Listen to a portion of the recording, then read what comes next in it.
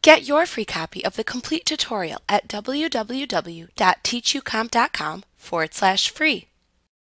A theme in Word is a collection of a style set, color set, font set, effects, and paragraph spacing you can apply to your document. To apply a theme in Word, click the Design tab in the ribbon.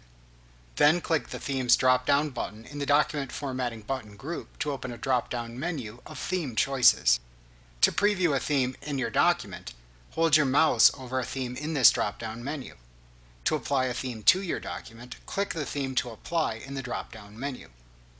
To remove an applied theme from your document, click the Design tab in the ribbon. Then click the Themes drop-down button in the Document Formatting button group. Then choose the Reset to Theme from Template command from the drop-down menu to revert your document back to the default theme for its related document template.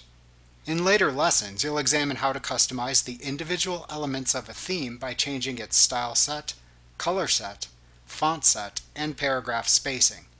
After making changes to a theme, you can then save it as a new theme you can later apply to other documents in Word. To do this, first modify a theme as desired.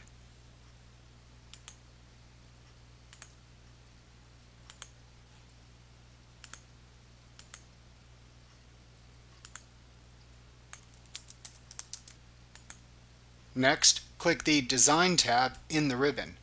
Then click the Themes drop-down button in the Document Formatting button group. Then choose the Save Current Theme command from the drop-down menu to open a Save Current Theme dialog box. By default, it opens to the Document Themes folder.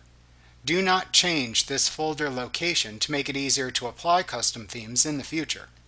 Then type the name for your custom theme into the File Name field.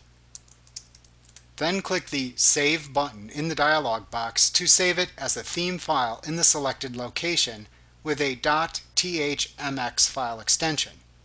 Your custom theme will then also appear as a theme choice you can select from the list of choices in the Theme Buttons drop-down menu of choices.